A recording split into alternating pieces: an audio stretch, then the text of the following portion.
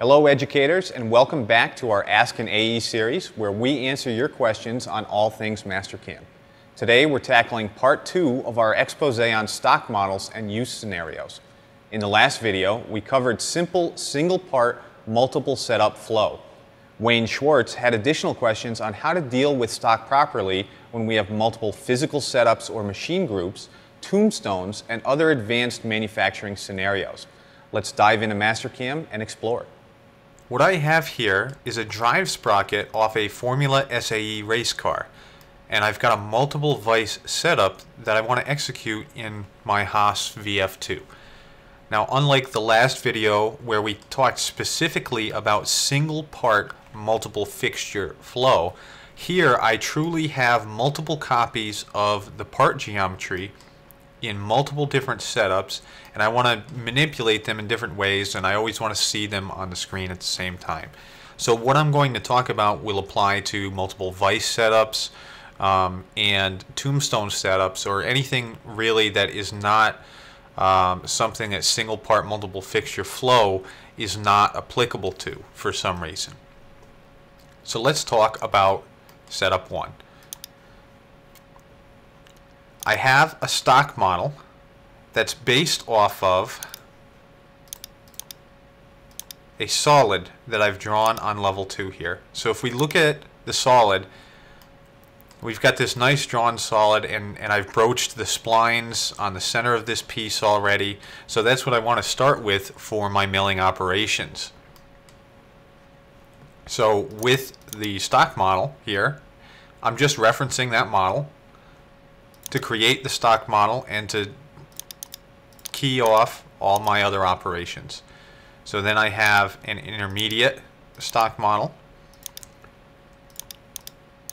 and then all my operations that reference that, and I have an ending stock model that represents the state of the part after all my setup 1 orientations. Pretty basic, right? And there's nothing new here from the first video. Now I'd like to transition this stock over to setup 2. Here in setup 2 I've got this OptiRough that's going to do the opposite side and clean up material, but I have to somehow tell it what stock is left from setup 1. So how do I get this stock model flipped over and over here? The way we're going to do this is by using the actual stock plane transform option up here. Now in the first video I left this off and I said we're not going to use this. We don't want to apply a transform.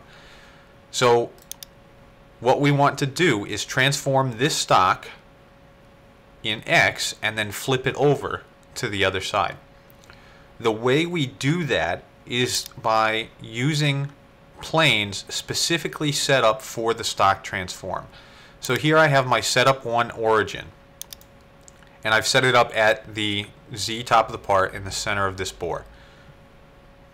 Then I have a setup 2 origin, which is actually my G55 in the machine. But then look, I've got a setup 2 stock coordinate system.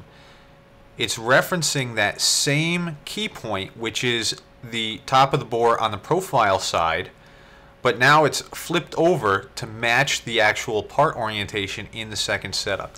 This is key. This is essentially the handle that we're going to use to transform the model from the first setup to the second setup. So we're picking a key point and we're staying constant, and we're creating a new plane in the same key point at the new orientation.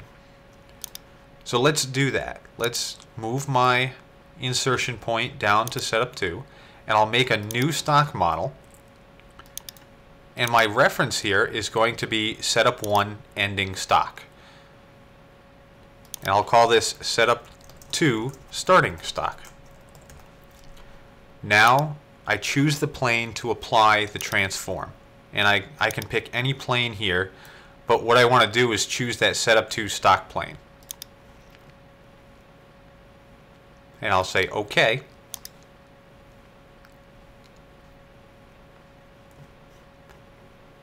And here we go. So we used the difference in those planes from setup 1 to setup 2 stock as the transformation matrix for the stock to get it over to the second setup. So you can actually zoom in here and see that we've got a little rest material left over in all these contours because it looks like we contoured it with a bowl end mill and there's a slight radius there. So if we change this dynamic OptiRough to reference one other operation and we choose setup to starting stock, let's recalculate that.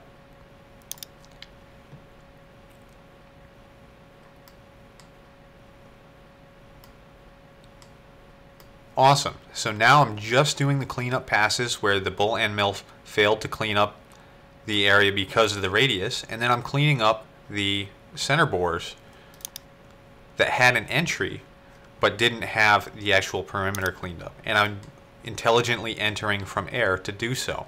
And I'm only going as deep as I need to because the rest of the stock is cleaned up. So that's transforming stock within the same machine group. But what if you started this part out on a lathe instead? Let's look at that. So I've got this ST20 setup machine group, and let me turn off all of my setup 2 stuff, and we'll just look at the part here, and we'll turn on stock display. And I'll move my insertion point into the lathe group. So here in the lathe group, I'm actually using the solid model again as my initial stock, and you can see it recognized that I had the bore complete, but I have to clean out material on the disc. So I've got my lathe face and lathe rough, and then I've got a resultant model of here's the end result on the lathe that maybe now I take to the mill, and then continue to pop the holes in and the actual gear tooth profile. So now I need to get this stock model into my lathe or my mill machine group and transfer from lathe to mill. So I'll move my insertion point back over into the mill group, and I want to look at this mill starting stock. So the stock model I'm going to reference, rather than being the actual solid body, I'm going to reference the lathe end result stock. And here, what I need to do is I need to match the lathe setup plane. Because remember, if I transform it into any other plane than what the stock was created in, that's applying the transformation between planes. And I don't want to transform the material yet, because the mill origin happens to be the same as the lathe origin, just with D and Z rather than an XYZ. So let's check out of that and let's regenerate this stock model. And so now this is my starting stock for lathe. And I've just transferred my stock between machine groups, and this is all linked. So if I ever go back and I change my lathe roughing and that changes what I actually cut or leave for stock, it's going to dirty up the mill operations and say, hey, you need to update this so the mill operations know exactly what to remove from here on out.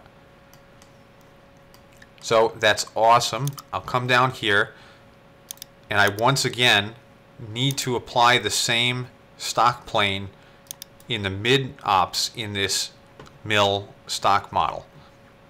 So I'm still referencing starting stock, but I'm just switching it over to the lathe setup stock plane.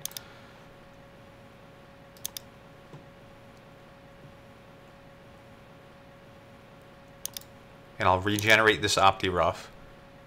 And now, instead of having to core that whole disc down, it's going to recognize only the stock that the lathe ops left, which would be the pocketed areas and then that tooth profile.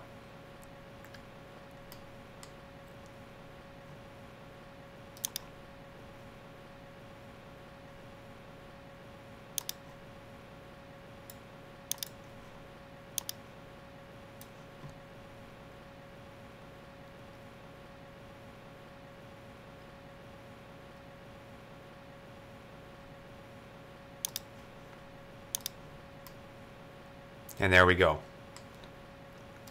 So now let's generate the last setup 1 stock model.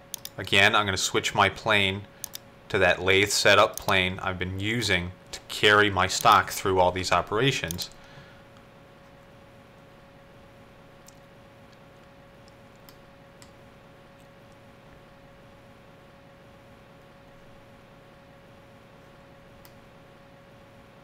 And that's op 1 done.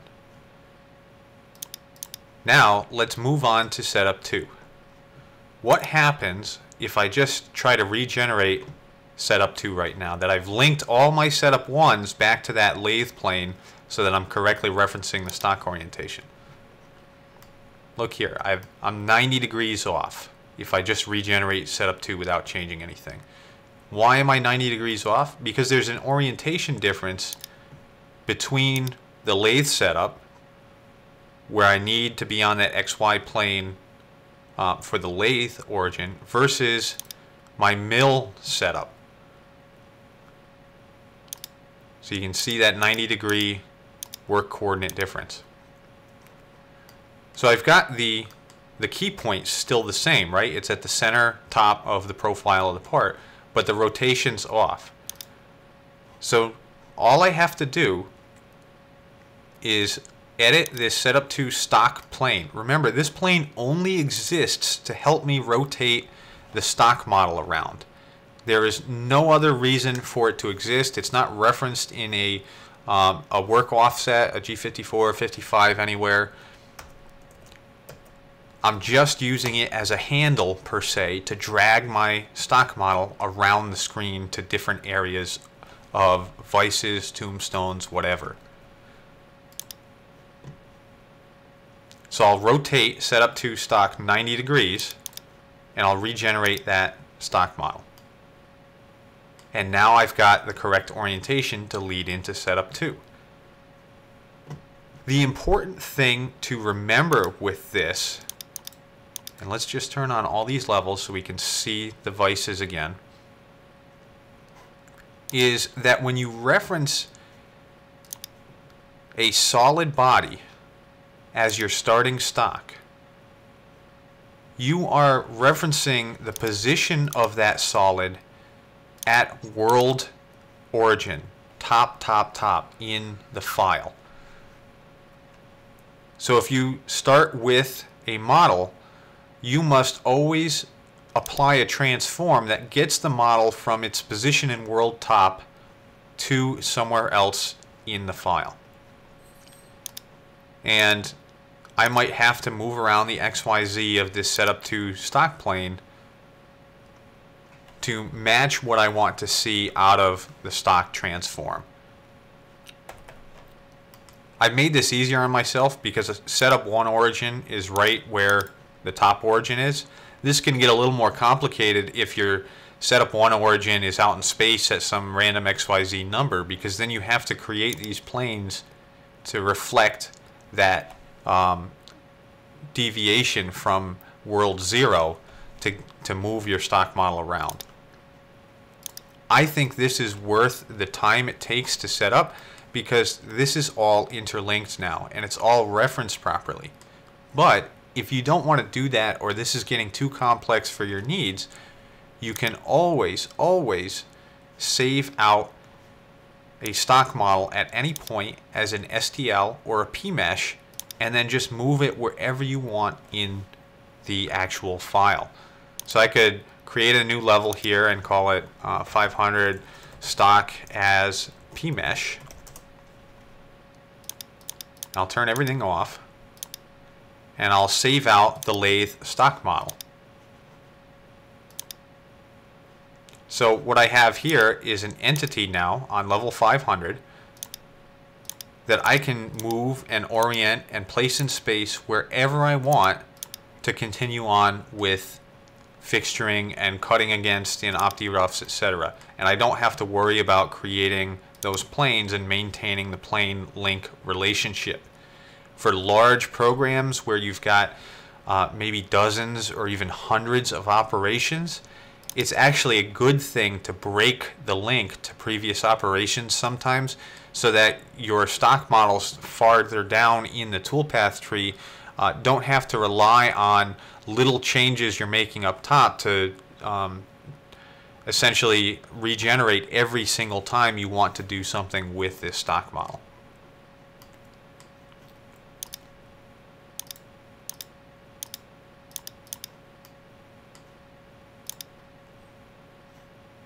That wraps up our extensive look at stock models. Thanks Wayne and Matt Maher for sending in those questions. If you're an educator and you have a Mastercam question, be sure to email education@mastercam.com to see it answered in a video like this. Until next time, thank you for teaching with Mastercam.